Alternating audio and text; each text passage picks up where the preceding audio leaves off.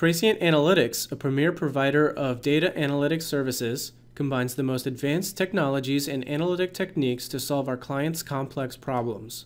Our analysis as a service team, leveraging the best-in-class analytic platforms, can assist law firms conducting data-intensive investigations and discovery to achieve the desired result.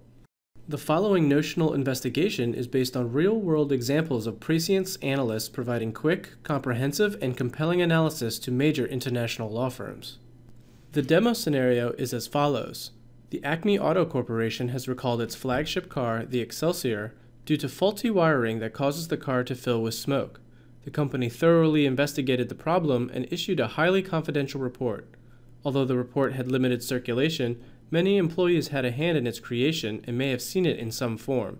Ultimately, the report concluded that Acme executives were unaware of the faulty wiring until the recall was issued.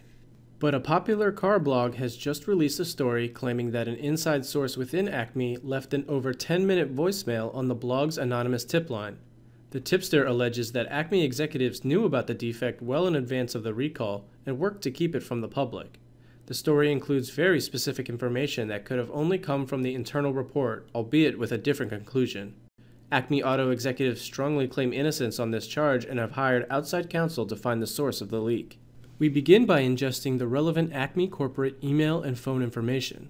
First, turning to email, using traditional methods, we can quickly search to determine whether the report was emailed or otherwise sent outside of the distribution list.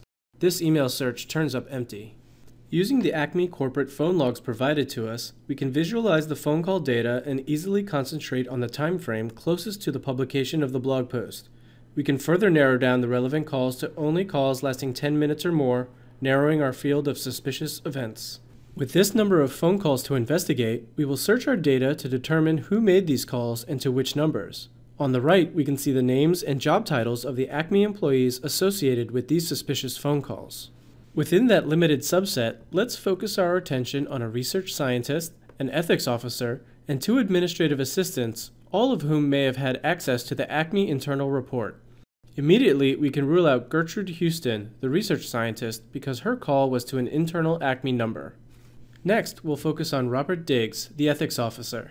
The Acme headquarters org chart allows us to see that Robert Diggs works in the Ethics and Compliance Office for Gary Grice, the Chief Ethics and Compliance Officer. But the corporate structure is such that the Ethics Office is firewalled and did not receive a copy of the report, so we can eliminate Robert Diggs with some confidence. Also in the org chart, we can see our 2 suspect administrative assistants, Karen Fisher and Eric Perry, and their supervisors. Karen works for the CFO and Eric works for the General Counsel, which would have given both potential access to the necessary details to make the anonymous phone call. Unfortunately, with the data provided by Acme, we have reached a bit of a dead end.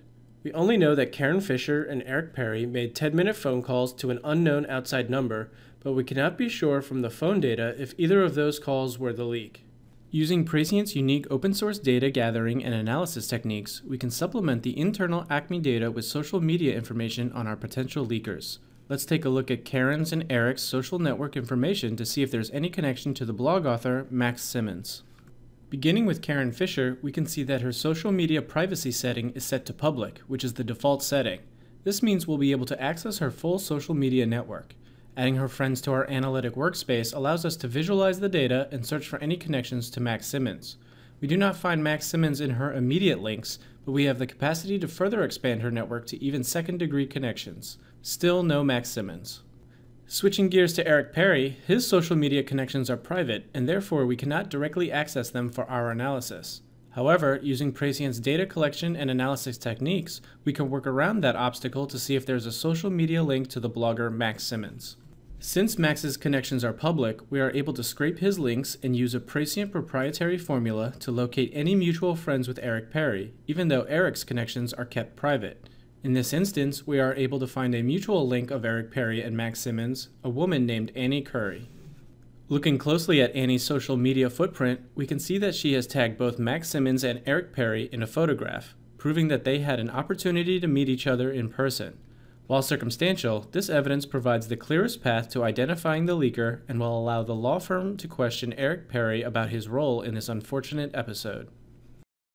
Praescient Analytics, through the use of the best analytic tools and techniques, is able to combine proprietary and open source data to reach solutions for our clients in unique and creative ways. Our analysis as a service offering allows our clients to get to the answers faster and with greater accuracy. We look forward to serving you for all your legal data analysis requirements.